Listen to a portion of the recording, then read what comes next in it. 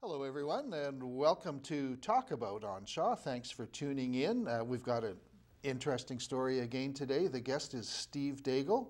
I think owner, I guess, is the correct term for Daigle Marine. That's right. President too, or? President and owner and manager and toilet cleaner. Yeah. Well, you've got an interesting story. They make aluminum boats, and they make some of the best aluminum boats in the world, I'm told by somebody who knows what he's talking about in that area. And but you started young, up in Prince Rupert. How did you get to Prince Rupert, and how did you get into boat building?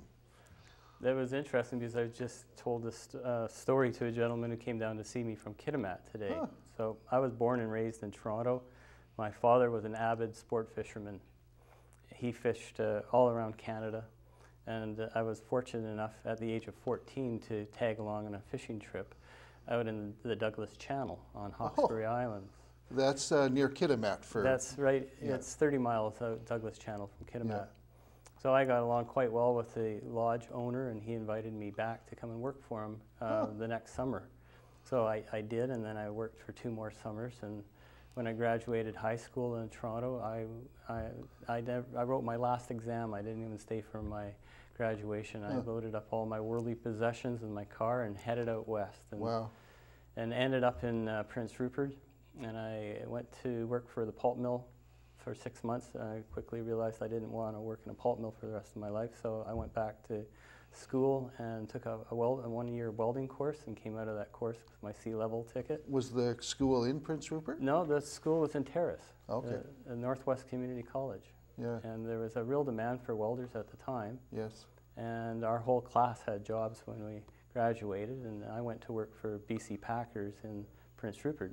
I worked there for a year, and then I went to work for a company that did nothing but aluminum work, and did a lot of herring skiffs and small aluminum push boats, and they call them dead skiffs, what they use on seiners. Yeah. And built a little boat for myself. The owner of the company was nice enough to let me use his shop on the weekends, and it took me about 6 months, but I built a little boat, and during the time of the construction, I would put it outside in front of his shop, and then at night I would bring it inside and work on it. And it created quite a bit of interest to the point where he was getting people interested in having me build boats for him. So this was aluminum? Aluminum And boat. you were doing aluminum welding? And at the time I was doing a lot of herring skiffs. And it was very repetitive, very boring. So I designed this boat for myself, and I built it. And the owner of this company, even though he was nice enough to let me use his shop, said he had multiple people that were interested in having me design and build a boat for them, and I made the decision there that if I was going to do that, I'd be doing it on my own.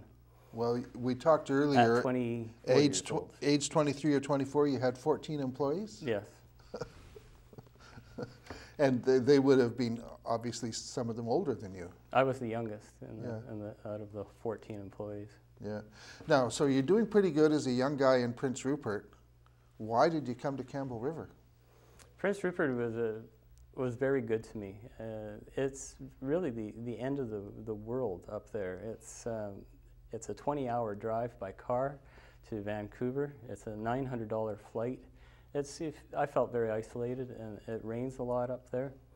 One thing that Prince Rupert really did give me was the ability to learn how to do multiple different things. We built fish processing equipment. We worked on a lot of commercial fishing boats. We repaired a lot of excavating equipment and such. So I had a very broad scope of things, and then I actually got a contract with Pacific Northern Gas to do natural gas pipeline work out on Ridley Island and through some of the subdivisions that they were building in Prince Rupert at the time. So I did that and worked a lot outside and did a lot of general steel welding, aluminum welding, and then one day I just decided that I really liked the aluminum and that I could, or aluminum boat building, but there wasn't the market in Prince Rupert for that. So I made a decision to start on Vancouver Island and drive around until I found a place to set up a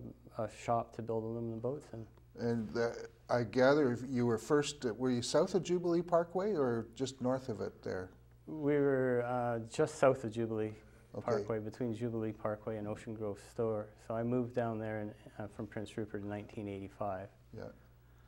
But then you had a shop in Willow Point. I worked in a shop behind my house that I built for 3 years until the regional district pointed out to me that I had grown to the point where I had now 3 employees and perhaps it's time to find a proper industrial zoned or commercial zoned piece of property. So I bought a piece of property next to Budget car and truck rental. Right. And built a 3,800 square foot shop, which we outgrew in 2 years and ended up renting half of the Budget building to do all our rigging in. Yeah, and from there then you moved to the present shop, which is near the Campbell River Bridge. How many square feet there? We have 15,000 square feet on the Island Highway just north of the bridge, and I built that building in 2007. Okay, well, I think we'll take a visit to the shop. We were there recently, and it gives you an idea of the amazing stuff that's going on at Daigle Marine.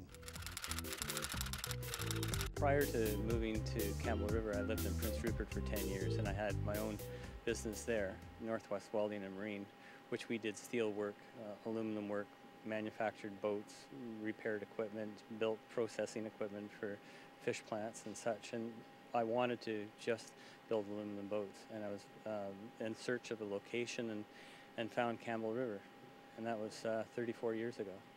Why boats? Well, the Campbell River makes it mainly the boating capital of the world, not only for pleasure boats, but also for commercial boats, where there's lots of fishing lodges, lots of recreational fishing, there's logging. We built a couple hundred crew boats in the last 29 years to service the forest industry and aquaculture industry. A lot of patrol boats, research boats, so there's more marine traffic right in this area than there probably is anywhere else on the coast of BC. Do you like recreational boats more than industrial boats, or I guess the money's in the industry? The market changes, you know, from some years we're 70-80% recreational boats, and other years, right now, we're probably 80% commercial vessels. How long does it take the average boat to get built? It really depends on the... There's no average boat, is there? There is no average boat. The Port Metro boats, for instance, it's a 10-month project. Are they almost done then? They're looking... Oh, they're actually all, the aluminum work is almost all completed now, but now we have to do all the interiors, we have to do all the mechanical, electrical systems, we have to put the engines in them. So we're right on time for having them put in service for May of this year. Sounds like the boys are back from coffee too. It does, and that's always a good sound. I get worried when it's too quiet out here. Okay, well, it would be nice if business goes up and up and up and up, but we know it goes in waves. And you had some tough times. You had to lay staff off. What was it, 2008? Well, it started in 2008. We were actually building 70% of our boats for the U.S. market. And we were selling most of them down to the San Juan, Seattle area. A lot of them were cruisers or pleasure boats, quite high-end boats. And when the economy turned in the end of 2008, that door got closed. And, and it really has never opened up. So we've gone into building more commercial vessels now and doing more repair work. Yeah. Well, you came to, well, actually, I'd obviously heard of Daigle Marine, but you made news recently with a big order from Port Metro Vancouver, the headline here, a $2 million deal for 2 boats. Yeah, that was pretty exciting. Yeah. Tell us a little bit about those, in not just what they do, but where they fit in the evolution of the company. We have built boats for other port authorities. We recently, in the last 4 years, have built 2 boats for the Nanaimo Port Authority, And that was kind of our foot into the door for the ports. We've also built quite a few patrol boats for Vancouver City Police. Their main patrol boat is an Eagle Craft, and I've actually built 2 patrol boats for them. And parks and fisheries all have our patrol boats. So the patrol boat market, there's the federal government, as we know, has lots of money to spend, so we've been getting our fair share of federal contracts, and the Port Metro Vancouver is another one, and it went out for competitive bids, and we had to come up with a design. We had to prove to them that we were capable of building the vessels and what performance they could expect. The Port of Nanaimo was kind enough to let us have those boats available to take all the people from the Port Metro Vancouver out, so they could see what those how those boats performed, and I think that was really a huge advantage for for that build, was to be able to get new customers on existing boats, so they can see how they perform and drive them and maneuver around ships in tight areas. Yeah. Now, you won the contract on merit. It's obvious. For a contract like that, you don't get it. But you do have a friend, Peter Zada, who's the Senior Vice President in Operations for Port Metro Vancouver. Grew up here in town. It's funny. He's a local boy, and one of my my tradesmen, Norm, who's worked for me for 28 years, went to school with Peter, and then we started talking about other friends, Terry Stewart, Steve Kuhnel from Apple Electric, and I've run into people all the time that know Peter, know his brother and his parents, and I guess his brother still live here in Campbell River, and he comes up quite regularly. Yeah. I heard through the grapevine that you sold a boat to Bill Gates. Is that true? No, it actually wasn't Bill Gates. I've sold several boats to a very close friend of Bill Gates, Craig McCaw, who owned Cellular One. Yes, okay. And James Island. Check your facts, John. Are the Port Metro boats the biggest you've done? Or when we were in the shop, it looked like there were others that were bigger, but maybe not as powerful or something. They're unique from any other boat that we've built previously. Our patrol boats have been in the 36-foot range, has been the largest patrol boats. So these being 43s are an exciting build because they're larger, and they're not a very complicated boat. They don't have overnight accommodations or galleys and kitchens to cook food in. They're twin D9 500 horse Volvo engines with a 16 kilowatt generator and a pretty advanced electrical system with FLIR night vision cameras and state-of-the-art side scan sonar systems and underwater lights. Oh, really? I didn't know that. Earlier when we were talking, I was fascinated by the electrical aspects of it. Like electricity in salt water, I gather, is a bit of a problem. But you manage that with special metallurgy? Is that the way to say it? We put cathodic anodes on the boat, zinc anodes or aluminum anodes, depending on what application, and those are consumed by the electrical current in the salt water before the parent metal, the aluminum, is consumed. And you see that with every steel boat, or fiberglass boats have them because they have through-hull penetrations and they have outboard motors and stern drives. They'll have to be protected with cathodic protection. Okay, so that's not really a Daigle specialty. It's industry standard? It's industry, but it's interesting knowing a little bit about that, and we have a cathodic meter that we check each boat before it goes delivered to the customer, making sure that we have adequate protection on it. Wow, time is flying.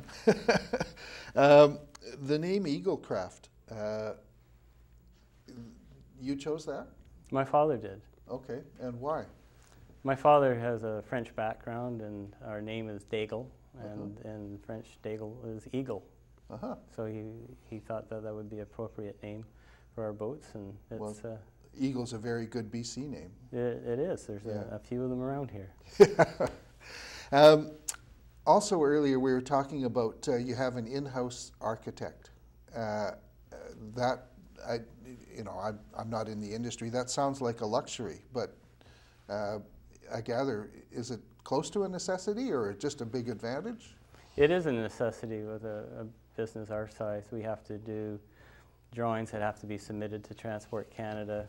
We have to do stability tests on our boats, and it's very nice to be able to build a boat from an accurate drawing, computer-generated drawing, and be able to build a boat on paper before you actually build it on the shop floor. It's nice to build. Have you had the same naval architect for a long time, or do they come and go? Felipe has been with me, I think, for 5 years, and before that I had another naval architect for 6 years, and then before that we were just using draftsmen.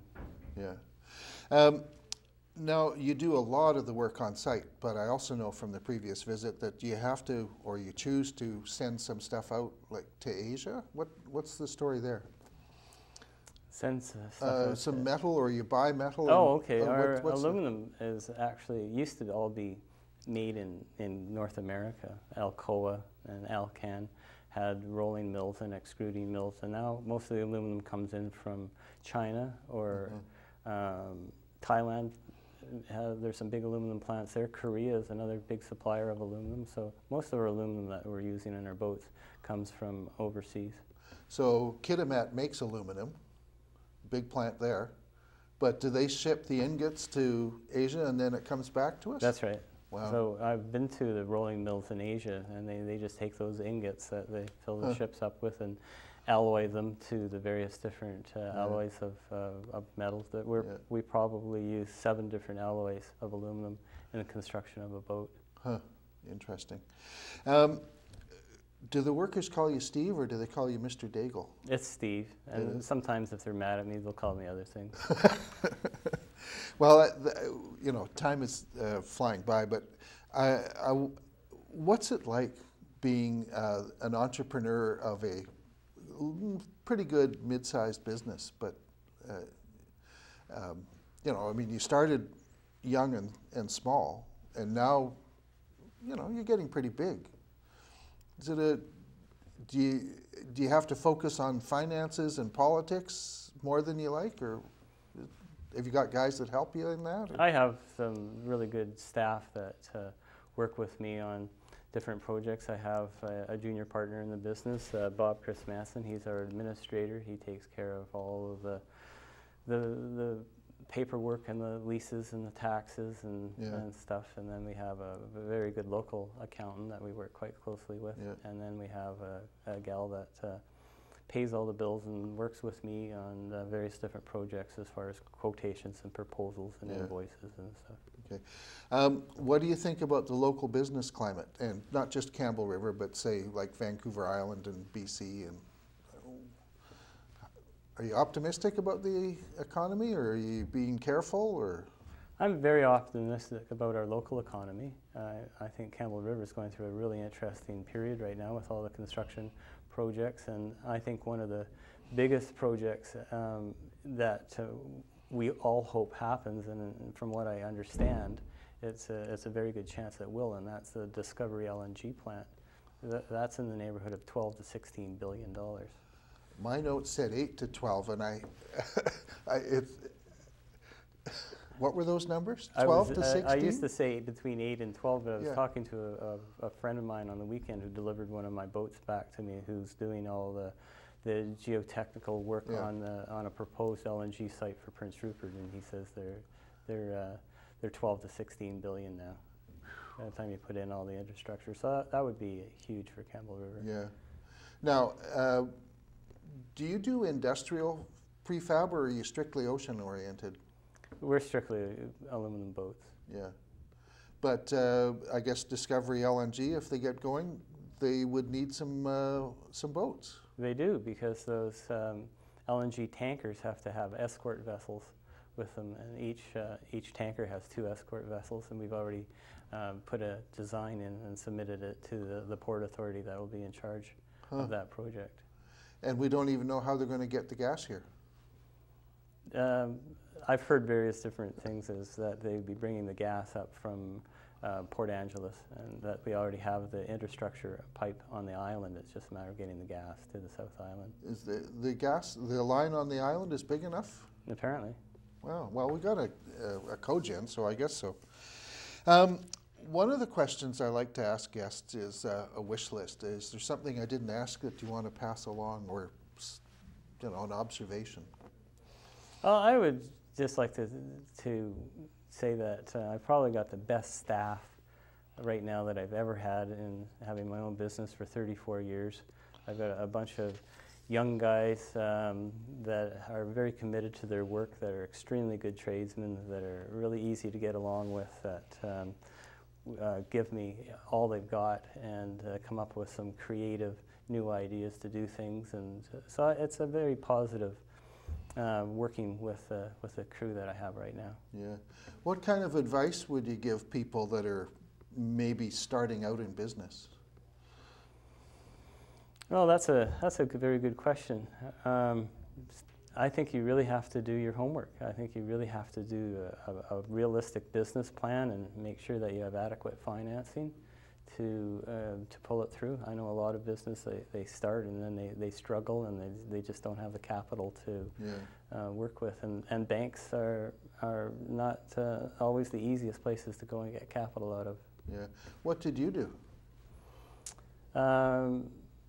I approached the Royal Bank when I was 24 years old, and I had all my equipment paid for, so I needed an operating capital. Huh. And the Royal Bank was there for me 34 years ago, and we still are dealing with the Royal Bank today. Wow. Huh. Do you ever think about going public? Issuing shares? No. No. Why not? I don't think the size of our business would justify that. Yeah. Well, do you see the business here growing bigger and bigger and bigger, or is it maybe just going to hit a level where, okay, this is good, the space is good, just stay there? I'm content with the size of the business now, and just do the best work that we can with the facility that we have. I have no wishes to expand or hire more employees than what we have right now. It seemed pretty full, though. When we were there. We're running at capacity. Yeah. What's your staffing now? We have 24 employees. But yeah, I think you were up at 34 or 38 or something at one point? We were at 34 in 2007, 2008. And then the economy got hit, and we were actually down to 17, 18 for a while. Yeah. And things have come back, and hopefully they'll stay here. Yeah. What about young people looking to get on with you? Are there local trades training adequately, or do they have to go to Vancouver? We have North Island College or Vancouver Island University that put on a welding course. There's about to be some changes, I believe, in that welding is going to become a trade, and that there will be now an apprenticeship in the near future, which I think will be a very good move. There's also Vancouver Island College has been talking to us about putting an aluminum boat building course on, and I've been working with Bruce Cope, who's a designer who has built aluminum boats, on that. So that would be good. It's a matter of getting somebody in that has a little bit of experience, because there's no subsidies from the government to take somebody on and train them. So where we can, we hire people with experience. Now, I know from talking to you earlier, when you make a mistake, say in a boat design, there's no insurance. But if a person working on a big piece of aluminum makes a mistake, how much does that cost? Mistakes happen. Yeah. And the main thing is that you learn from your mistakes and don't repeat them. And you might lose some money on one job and then make up for it on another. How vulnerable are you to exchange rate shifts and aluminum prices? Well, the aluminum is a commodity. It's on the commodity market, and all our suppliers have warned us that with our dollar going down in value against the U.S. and other currencies that we can expect some price increases on our aluminum. Yeah. Do you hedge currencies at all? No, we don't, because the aluminum is actually such a small part of building a boat. If we're building those Port Metro Vancouver boats, there's 12,000 pounds of aluminum in those boats at $2.50 a pound. Okay. So would you say you're a labor-intensive business? It's very much, labor is definitely the highest cost that we have. Yeah. In the economy, labor is about, I think, 66% or 2/3 roughly of everything, but it varies a lot. Would you be up into, say, 80%? No, the machinery, the engines, diesel engines are very expensive, all the electronics that go into a boat. I would say we're probably 2/3 labor. Yeah. And we have to pay our tradesmen quite well, otherwise they'll be going down to get on the plane at Comox and flying to Fort McMurray to make big money. So we have to pay competitive wages. Yeah. One of the facts that you told me earlier, I thought it was when we had the tour. You're Volvo's largest OEM customer in Canada, original equipment manufacturer. I mean, little old Campbell River, big Volvo, huge engines. These are the diesel engines. There's other manufacturers like Campion and people who build production line fiberglass boats that will buy more product, but they're mainly gasoline engines. So we're actually quite fortunate. Volvo likes this area because of the amount of hours that get used on their products and water taxis and crew boat applications. So there's more of their product in this area. And so we're not only the largest OEM account that they have for building boats, we also have the Volvo Penta's largest diesel dealer here in Campbell River Advanced Marine Power. Volvo, we've been over to Sweden a couple of times, and everybody that works for Volvo Penta knows about Campbell River with the amount of product that they have here. Now, the Port Metro project is one type of boat, but I know from looking there that you've also got sort of ferries for resorts, and you've got fishing and logging. Do you see that continuing as a mix of markets, or is there going to be maybe a focus? Logging seems to be coming back. We're doing more than we've done with the logging industry in the last year than we've done in the last 7 or 8 years. There's going to be some more expansion in the aquaculture industry, which all the employees who work on these fish farms have to go to work in a boat. So we'll be there to either build boats for them or lease boats for them. Also, there's other projects. There's another Run of the River project in Toba Inlet, and there's going to be crew transportation down there. So passenger vessel transportation, landing crafts, research boats, government agencies using boats. It's very diverse. Yeah. Do you get any spin-offs from the natural gas pipeline or oil pipelines? We hope to get some spin-offs for the oil pipeline when it comes out into Kitimat. It's going to be a water accessible site only. Right now in Kitimat they're building 2 liquid natural gas plants, and those plants are water access only. So we have a lease business, and we have 3 boats currently up there, and that taking crews into the LNG sites right now. Well, Steve, thank you very much for coming in. I think we could talk a lot more about the pretty fascinating industry. But thank you all for watching Talk About, and we look forward to seeing you here again. Thank you to the volunteers. Thank you, Chaz and Shaw, for producing the shows. And tell your friends about Talk About. Good night.